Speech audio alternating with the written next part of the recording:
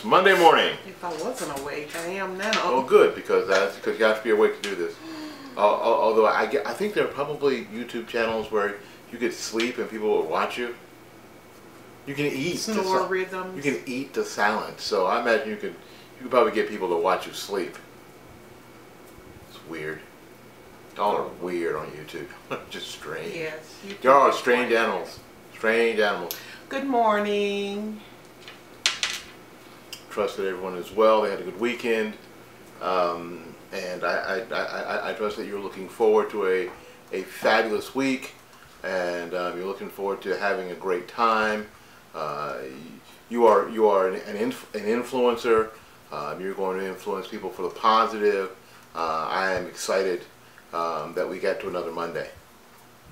Monday's okay. You know, Monday's okay for me. You know, Monday. A lot of people are like, oh, I hate Monday. Why?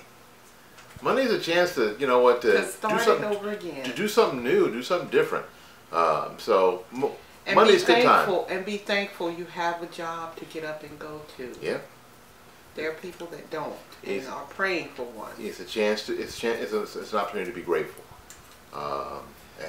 Being grateful is really, really important. Yes. That you are thankful for what you have, which is the only way that you're going to ever get more. That you are thankful for what you have now, no matter what it is. No matter if you're living in in a 14-room mansion or an 18-foot wide mobile, a 14-foot wide mobile home. You know what? You're living indoors, and when there are people who are not living indoors. Not in a cardboard box. Or living in their car. Yes. So, be grateful. Be thankful. All right. This morning's topic is a topic that I think it comes to a lot of people because of what we need is stimulation, and we believe that we need a lot of stimulation.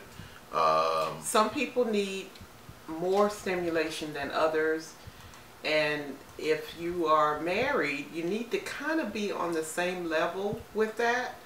And as your marriage grows older, you can sometimes get uneven.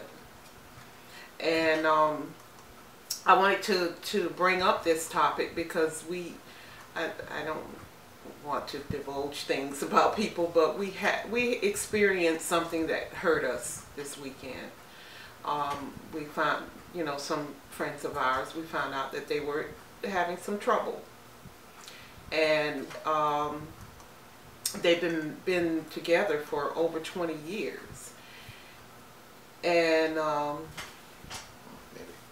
okay. Hi, Janetta and Sharon. And it really I could see it in my husband's face. It bothers me. Yeah, yes. I mean, I'm not even sure why it affects me the way it affects me.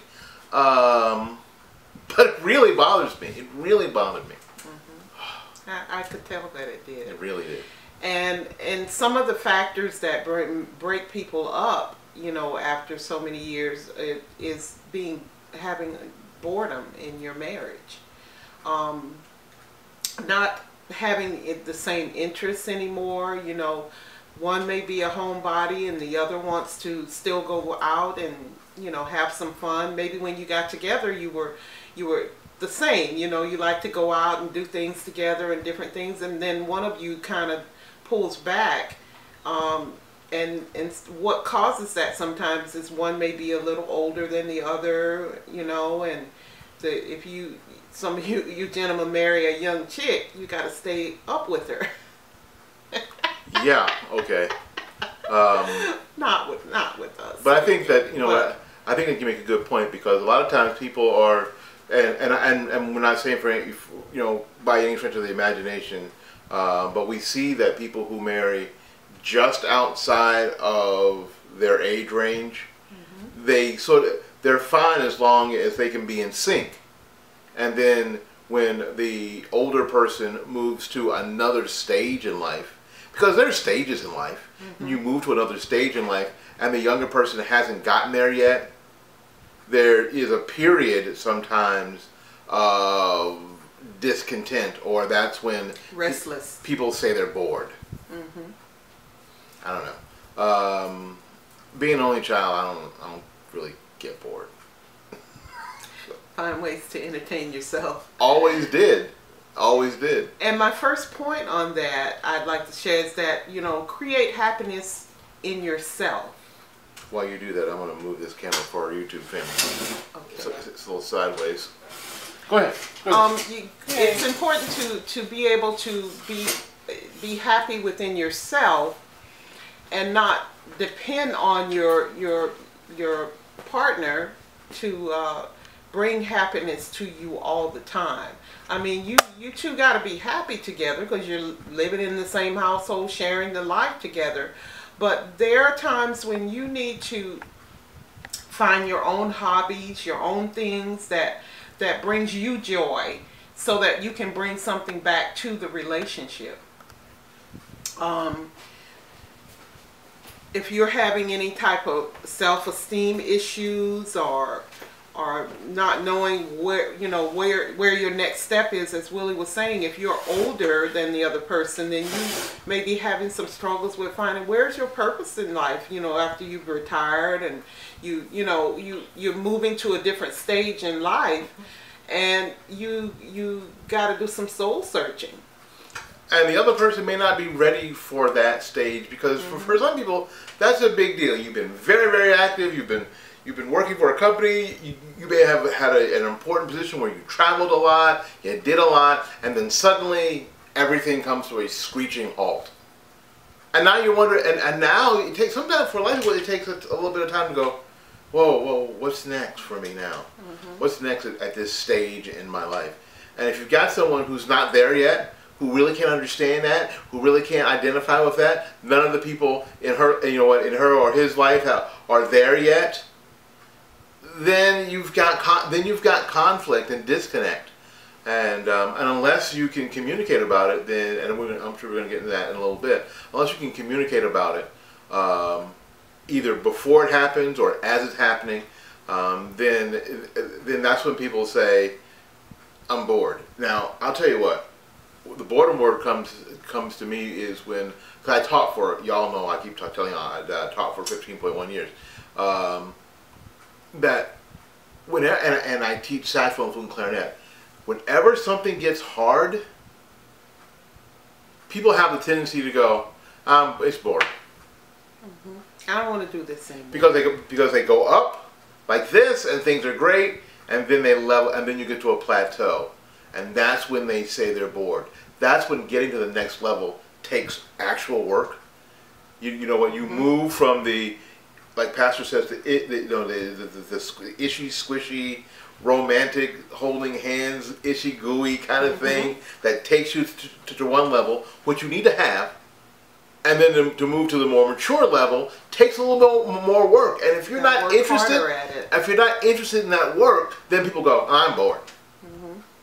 You're not making me happy anymore." Well, it wasn't ever my, like Debbie said, it wasn't my job to make you happy to start with. It's not your spouse's job to make you happy and make you feel fulfilled. You didn't marry an entertainer.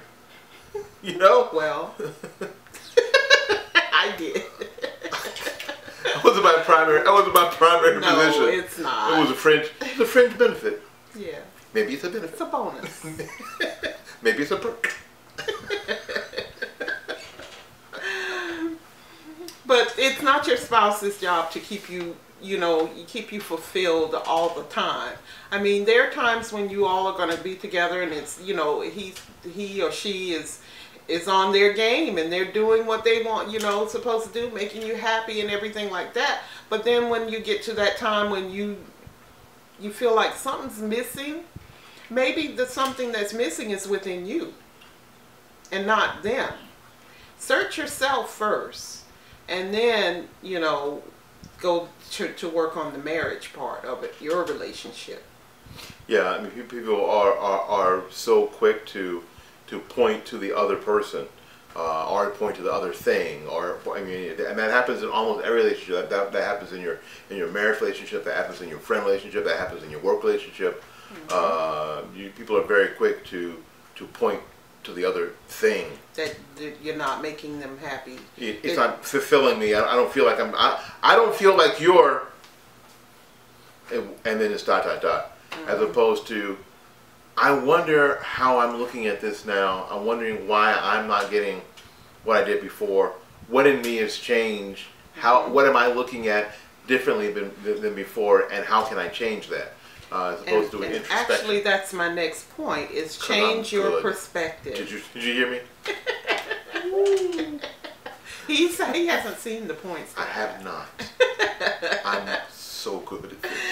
And change your perspective. If you're feeling you're in a rut or something within the relationship, do some things to change it up. You know, look at it as a blessing, and not as, like he was saying, as a negative thing. You know, that you're blessed to have a partner for life. You know, don't look for them to fulfill everything just because they're your partner, but look to see how can you be a blessing to them. It's what and for our YouTube family, you guys have been on quiet. You know what Willie always says. You know what? It's not really who makes you happy; it's who you want to make happy, and that's the deal. And I think that sometimes we forget that we're looking for other people to give, to make us happy, to make us comfortable, make us blah blah blah, and we're not doing that. So it's interesting. Sowing and reaping is not just a concept; it's a law. It actually works, and it actually works everywhere and in anything. If you're not giving that, money. No, if you're not giving that, if you're not giving that, you're not going to get any of that back. Exactly. You're just not going to get any of it back. So if you know what, if you feel like you don't have friends, it's because you're not friendly. If you want friends, you got to be friendly. If you want, you know what, if you want benefits at work, then you've got to give something at work too. Not just the bare minimum. You just can't go in there and at 9 o'clock go click, and be standing there at the clock or the computer at 4:59, 59 seconds, and then expect to get anything extra. Because you know what? They pay you for that time already. They've given you that. So if you want something extra, you're going to have to give something. Yeah. If there's a need to help out in another department, or if your coworker needs some help and they ask for help or whatever, give that extra. Don't just do your part. Give some extra, because you'll get more than that back, fulfilling you within your job. So it works not only in money and in your marriage, but in your friendships, in your work, in your community. Give back to your community. Or give to your community. Yes. I mean, people say give back. Okay, so you may say, well, I didn't grow up here. Okay, or this community didn't do anything for me. But that's not even the point. That's not the point. The point is that if you see a need that you can fulfill, that's outside of your normal realm, fill it. Fill it, and that works. And this concept works everywhere. And I think in relationships, we expect so much that what we don't think about is that what are we offering other than frankly hey Sheila, the basics. Are we going the extra mile when we expect other people to do the very same thing? Am I going the extra mile? Am I, you know what, even if I'm in a situation where I may not be able to do all I want to do, am I doing anything? So I'm sorry. So don't complain if you're not getting what you want, if you're not giving. Yep.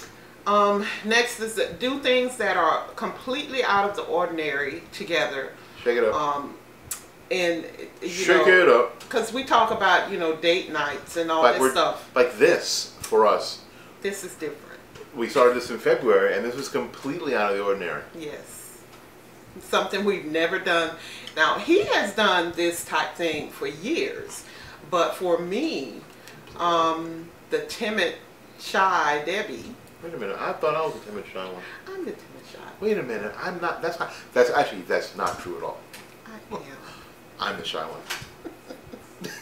And nobody believes that. Nobody believes but that. But it's the truth. It is so the truth. I am the quiet one. I'm the one that will sit and stand quietly. Do you even believe that? Yes, that's true. That's true. I'm the quiet one. I'm like, But anyway, shake it up a little bit. You know, we talk about dating and, you know, having date night, but everybody does that. Everybody does date night. You go to dinner, you go to a movie. You go to a movie where you sit in the dark for 2.5 hours and don't talk. But you need to change it up, like, because that's one thing that we have been wanting to do is go down on the river walk, and go for a walk and do stuff like that differently. And we had started doing walks every Saturday. I don't know what happened with that. I don't know. We got into needing to do other stuff, so we need to get that back in. Life showed up. Yes, it did. But one thing we did do out of the ordinary for a date night was we went to that painting. You can go to... Y'all remember the painting, YouTube guys, y'all remember the painting video, right? Yes. That was cool. If you have not seen... A lot of husbands and guys bailed out because they're chickens, that's why. But it was a fun night. It was somewhat of a work activity for me, but then it turned into a date for us. It was fun. You know, and you can see us do that on our YouTube channel. We taped everything and what took place, and we have little paintings here that we did. We do. But that's another alternative to just dinner and a movie. That can be a rut, because it's Friday. We're gonna go to the movies, and we're gonna go to somewhere and have dinner and have the very same dinner we always have. Like when Debbie says, shake it up. Shake it up. Do something that neither of you have done before. Something that's out of the ordinary that neither of you have done before. Get tickets to a concert together. Go to the comedy club. The comedy club. We did that a couple of times. That was fun. Go to the comedy club. We have a improv down here in Ybor that's excellent. I mean, you could have a nice little date there. Do something different. Volunteer. Yes. Volunteer together. Yeah, because that's a situation where you're both actually serving other people, where you're not the center of attention, and you're serving other people together, and that can be really rewarding. And you have to work together. That's the fun part with us. It's working together, and me trying to give orders and me ignoring them. Woo! And he doing his own thing, but you find out a lot about your partner when you go out and volunteer. You volunteer at Metropolitan Ministries. You can do Trinity like we did, and other things in the community that we have volunteered for. That brings on a different perspective, and it brings on a idea of how blessed you are, because we really realize how blessed we are when we serve others. You think you're struggling and different things are going on, but your life is precious compared to what other people are going through. Yeah, we shared this before, that a couple that we they weren't at our table. They were in an adjacent table, and they were just the nicest people. They were just so pleasant, and they came to Trinity to eat, and they were served, and they were just delightful. And then when we were leaving at the end of our thing, it was obvious that they were living in their car, and they had stopped by to get lunch, and maybe the only meal that they were going to have for the day, and they were living in their car. And they weren't the stereotypical anybody. They were the nicest. They were mannered, and they didn't seem dirty or filthy. They were just people who crap had happened to, and now they're living in their car. So as bad as sometimes it seems it is, for the most part, it isn't. It isn't. Be grateful. Be grateful. And I think volunteering together, when you see that kind of stuff, you're a lot more thankful when you get home to your house that has AC. You're a lot more thankful. Even if the dishes aren't done yet, you know what, and the floor needs to be mopped, you're a lot more thankful. Yes. And this is when I said about the dating night, that's for dating. But be spontaneous. Surprise each other for little things. My husband did a surprise for me this weekend. And if you go onto our YouTube channel, he taped everything to show. I went out to get my hair done and, you know, my Saturday errands and different things that I do. And I always come back and I think I got to find some for dinner for everybody. And he had made dinner. He had made some chicken and it was delicious. And and had prepared everything, and then he had a little gift for me. I did. I did. So you got to do little spontaneous surprise things, you know. Shake it up. That you're not really used to. That keeps that spark going. That keeps you from being bored in your marriage and looking outside for something else that's going to interest you. We always looking for something shiny. Mm-hmm. Ooh, squirrel. and then all people go into the abyss.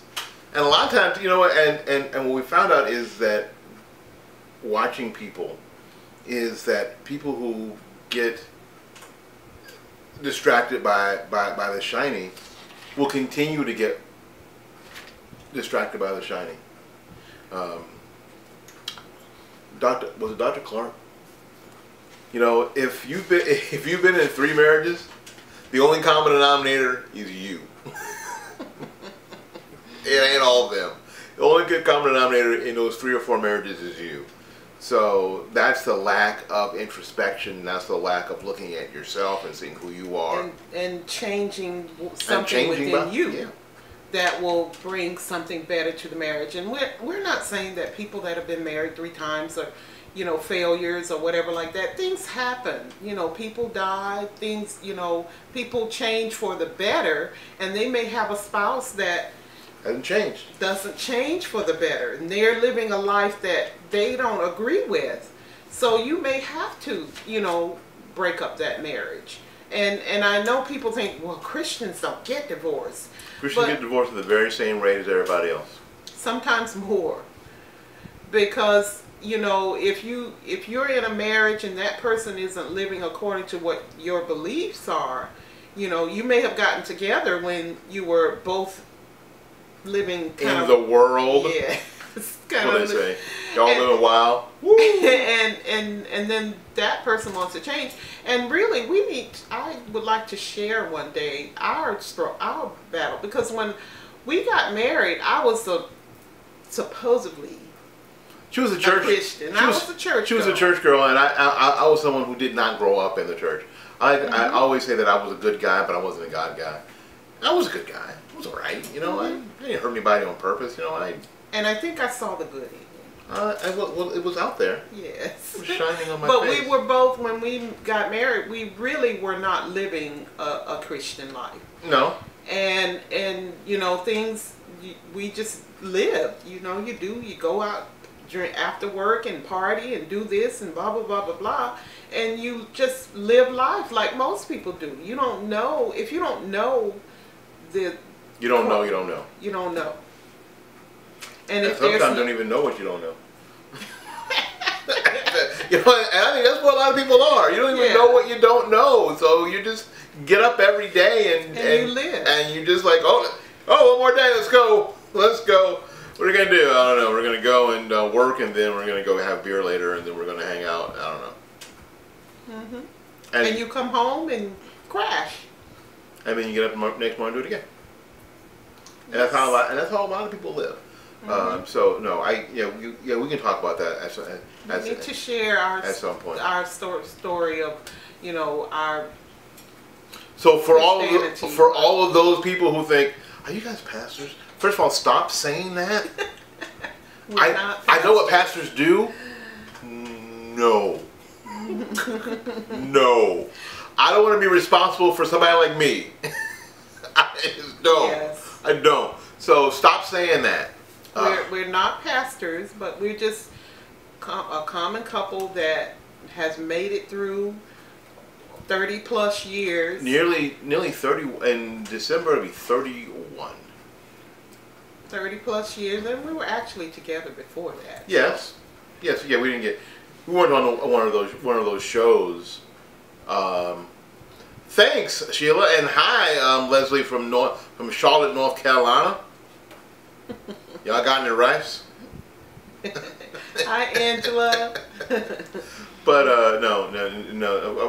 We weren't on those shows like 90 Days Fiancé or anything like that. We didn't meet and then get married like right away. Right away, that didn't happen. Because we worked together, we were just friends. So, but the story of how, when I had Alex, my perspective on life changed so much until I realized that I needed to renew my relationship with Christ. I think and then your dad got sick and then passed away, and then and we're not going to get into that today, but that's kind of the timeline. Yes. So things change in relationships, and I think about if he hadn't have come over to Christianity, where would we be? This would be tough. This life would be very, very hard, because the word says that the way of the transgressor is hard. If I had not been able to make the shift, and it wasn't, and I'll tell you what, it wasn't a big. I wish I had this big, huge, crying, snot-filled testimony, but I don't. I just don't. A lot of people do. A lot of people can talk for 25 minutes and everybody's crying and there's snot coming out their eyes. It was just one of those things that made sense. That made sense to me. Because you were a good guy. Because I was a good guy to start with. So I wasn't one of those. I wasn't so terrible that I had to have this huge transformation. That didn't happen. That's my brother.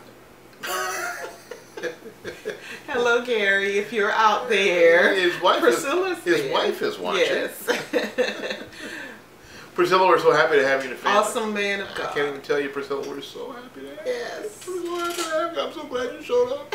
I'm so glad you showed up. I can't even tell you. But we love you, Priscilla. Anyway, so what else you got on your list?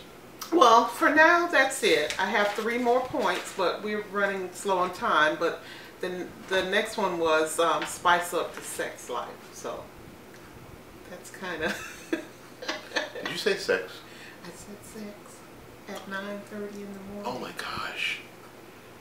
What? And you're a Christian woman talking about sex at 9 o'clock in the morning when the sun is up. Trade day drinking for day sex. That's what Christians do. We trade day drinking for day sex. That's good. All right, so are we done?